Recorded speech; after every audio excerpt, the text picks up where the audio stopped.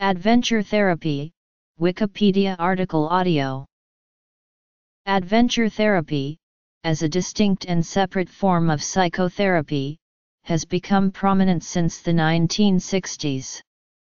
Influences from a variety of learning and psychological theories have contributed to the complex theoretical combination within adventure therapy. The underlying philosophy largely refers to experiential education. Existing research in adventure therapy reports positive outcomes in effectively improving self-concept and self-esteem, help-seeking behavior, increased mutual aid, pro-social behavior, trust behavior, and more. Although there is considerable and growing research evidence indicating positive outcome, there is some disagreement about the underlying process that creates these positive outcomes. Many different terms have been used to identify the diverse methods of treatment in the wilderness environment.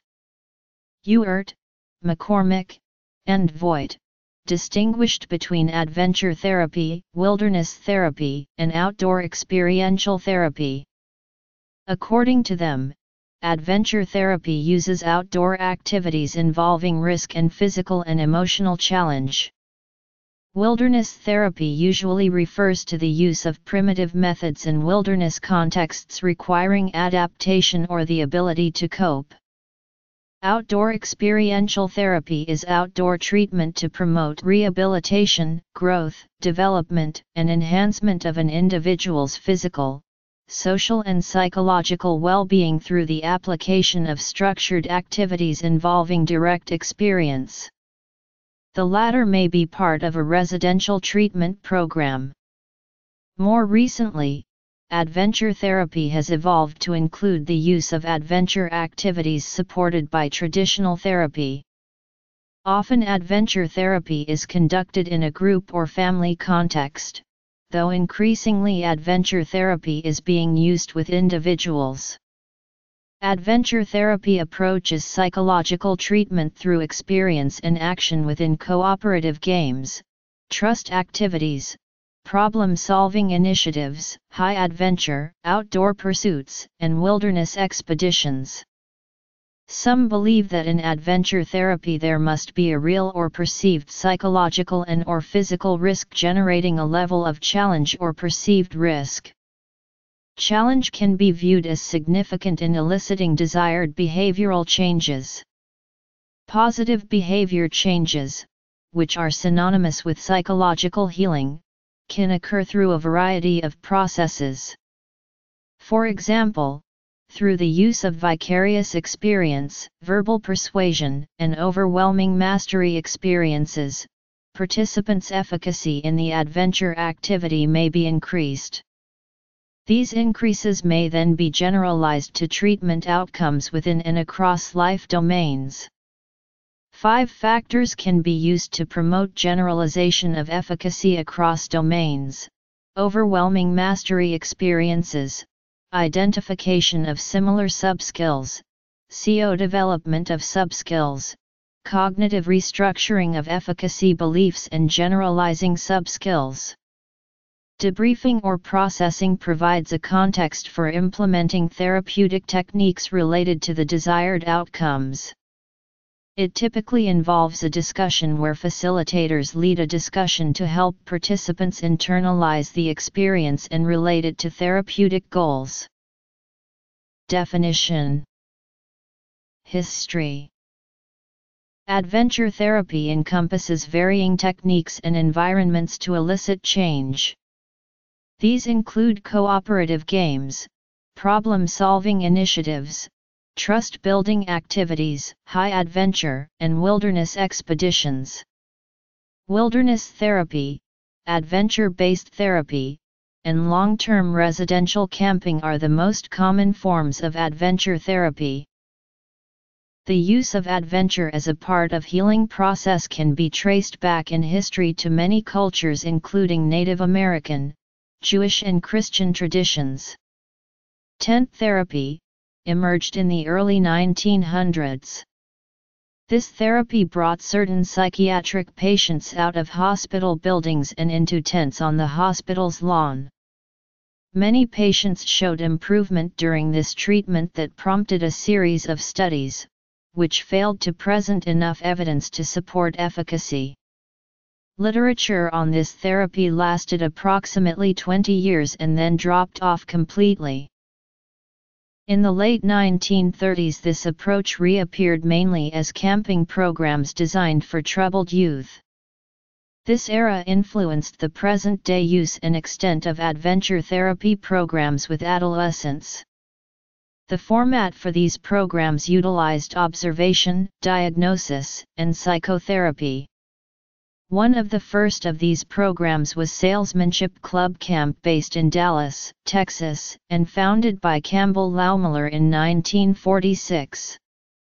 His philosophy of adventure in therapy included the theory that the perception of danger and immediate natural consequences for lack of cooperation on the part of built self-esteem, suffering natural consequences taught the real need for cooperation. These ideas informed some adventure therapy programs. This period also saw the creation of Outward Bound in the 1940s by Kurt Hahn.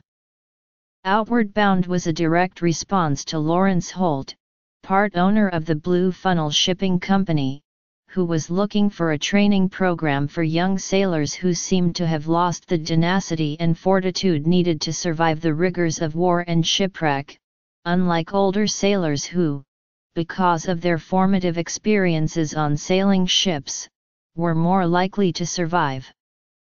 In this way, Outward Bound was engaging in a form of adventure therapy, intervening in the lack of tenacity through the use of challenging adventure training.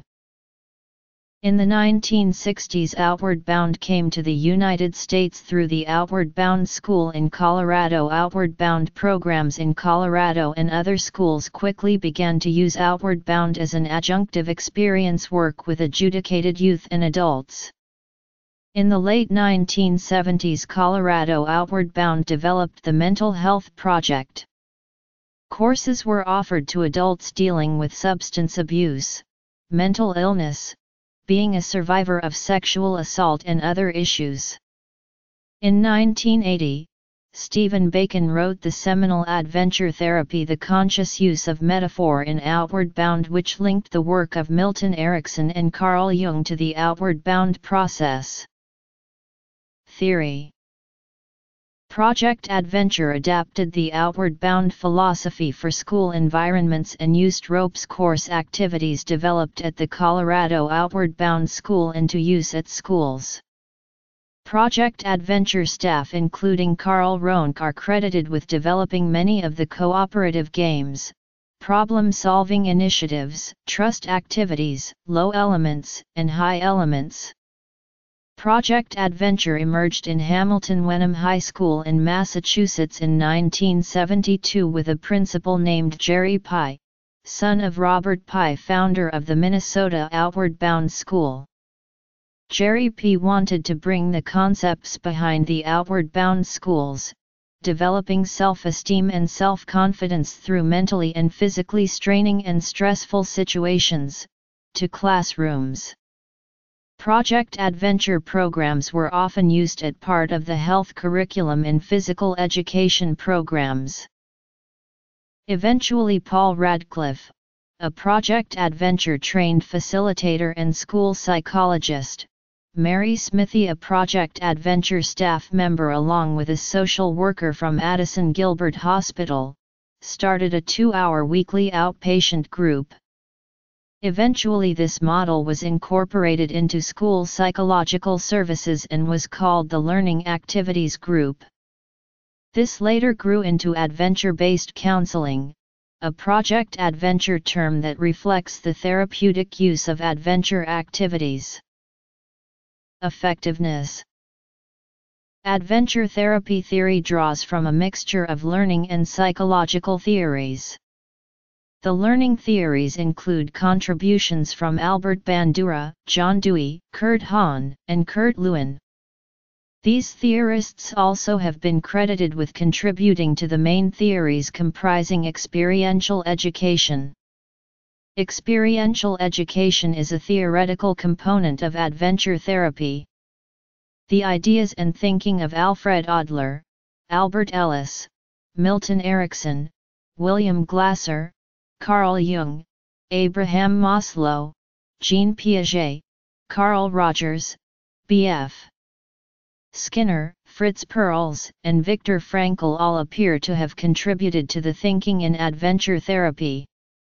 Adventure therapy is a cognitive behavioral affective approach which utilizes a humanistic existential base to strategically enact change through direct experience through challenge. This theory, though, has been questioned extensively. These questions cover many issues. With all the importance that is placed upon adventure therapy as a therapeutic intervention, the research is restricted to cooperation and trust, and even less research examines therapeutic techniques with adventure therapy and outcomes on pathology. The adventure therapy research field is having difficulty answering the basic questions of how, what, when, where and who. Further research on the standards, requirements, education, and training for individuals conducting adventure therapy is required. The research is based upon the examination of self-concept and social adjustments. In a meta-analysis study to statistically integrate all the available empirical research on adventure therapy, 99 studies were found covering a 25-year span. Out of the 99 studies located, only 43 studies fit the criteria for analysis. Many of the studies excluded were dissertations, and the authors stated that dissertation studies did not accurately represent the field of adventure programming. The 43 studies used varied in design, methods, and treatment goals. They report that the limited amount of studies for their meta-analysis is proof of the limitations in the research in adventure programming. The major theme of these questions about adventure therapy is effectiveness. A group has emerged arguing that before any other question in adventure therapy can be answered, the question what are the properties that influence the effectiveness of adventure therapy must be answered. This group argues that theory-driven research instead of outcome-driven research will answer this question. Outcome-driven research means that outcomes are the source of explanations for a theoretical structure. Outcome-driven research has generated many conflicting findings that confuse theoretical structure and explanations of effectiveness. The outcomes in adventure therapy research are linked to existing psychological theories of change to explain, modify, or validate a theory. The theories of change have upwards of 400 forms of therapy and related practices that have emerged from a conglomeration of psychological theories. When outcomes are tied to existing psychological theories within the 400 forms of therapy, it is impossible to understand the underlying influences of it. With all the research to date and the numerous reports of positive outcomes, there is still little understanding of the underlying processes influencing these positive outcomes. This has caused extensive discussion concerning why adventure therapy appears effective in treating a multitude of DSM-related mental disorders in children, adolescents, and adults. Several researchers have attempted to explain the underlying process to adventure therapy. Adventure therapy is described as non-traditional therapy allowing for the pre-therapeutic adolescent to experience their mental health issues, with several theoretical aspects. 1. It is a physical augmentation to traditional therapy for the purpose of a shared history with the participants and the therapist. 2. There is a sense of natural and logical consequences in the activities. 3. Environment should be structured into the activities. 4. A participant perceives risk, stress, and anxiety so that they can problem solve and generate their own sense of community for feedback and behavior modeling. 5. Participants will transfer their present attitudes and behaviors into the activities. 6. Works with a small group of participants, and 7 requires a facilitator that models appropriate behaviors and guides the group towards adaptive self-regulation that is based upon appropriate behaviors. Notes: Adventure therapy has normalizing effects on deficits in delinquent adolescents' developmental process, as a process of moving into formal operational thinking which is achieved through the experiential learning theories. A therapist holds the skills to make the adventure experience a therapy.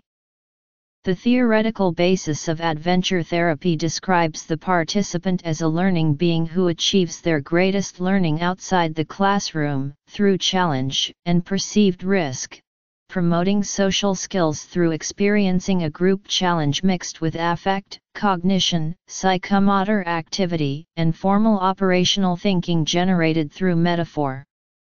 Experiential learning becomes adventure therapy when the activities are planned and implemented as vehicles for patients to address individual treatment goals. Adventure experiences molded into a more therapeutic group model ran by the therapist can have a more significant effect than the one-day intervention run by counselors. It is important to have the clinician as an integral part of the adventure therapy process so that there can be a strong transference of the adventure experience to other aspects of the therapeutic process. Baldwin, Persing, and Magnuson, though, report that many of these explanations are folk pedagogies that lack thorough empirical evidence. Adventure therapy research has focused on outcomes without exploring theoretical structure. The focus of ET research needs to concentrate on testing and validating theoretical structure. Adventure therapy's theoretical structure must be studied and documented. After a theoretical structure is validated, then a discussion on outcomes can occur. Bibliography. Although some questions remain regarding the efficacy of adventure therapy, existing research suggests that adventure therapy is an effective modality for treatment. For example, a meta-analytic review of 197 studies of adventure therapy participant outcomes found that the short-term effect size for adventure therapy was moderate and larger than for alternative and no treatment comparison groups. There was little change during the lead-up and follow-up periods for adventure therapy, indicating long-term maintenance of the short-term gains.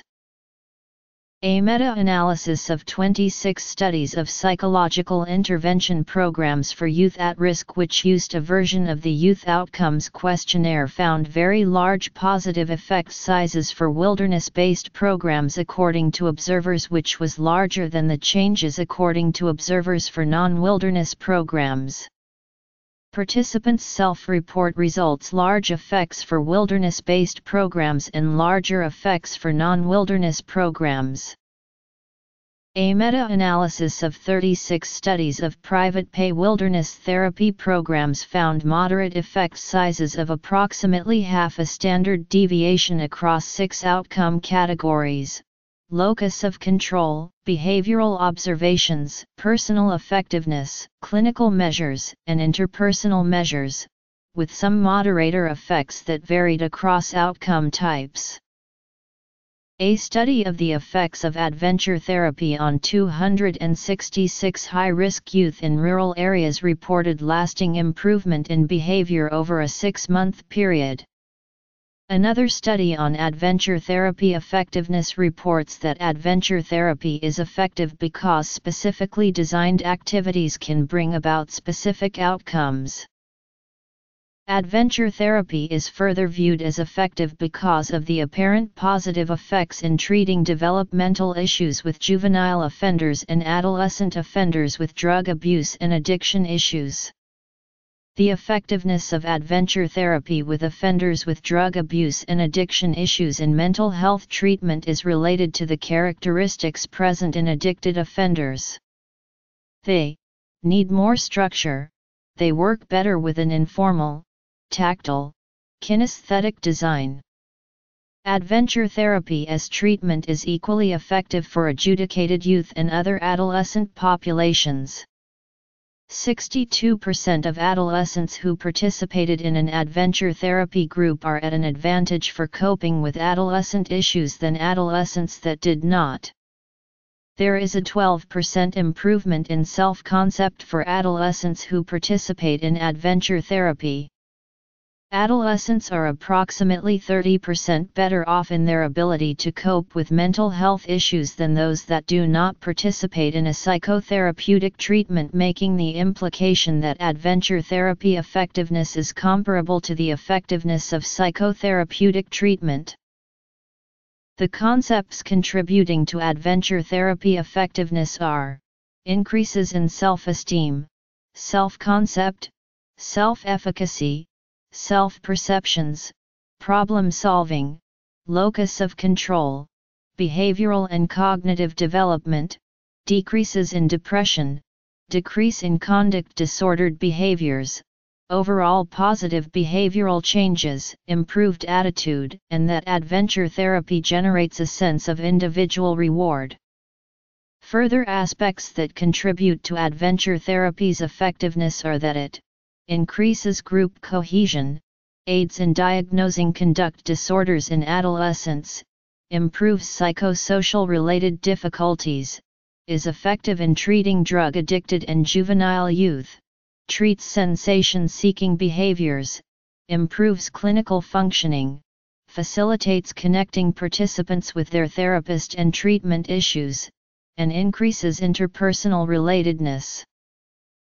When comparing the reduction in recidivism rates with traditional programs and programs with adventure therapy, programs using adventure therapy have lower recidivism. There is an increases in interpersonal relatedness, which has been described as the most important factor for improving mental health issues.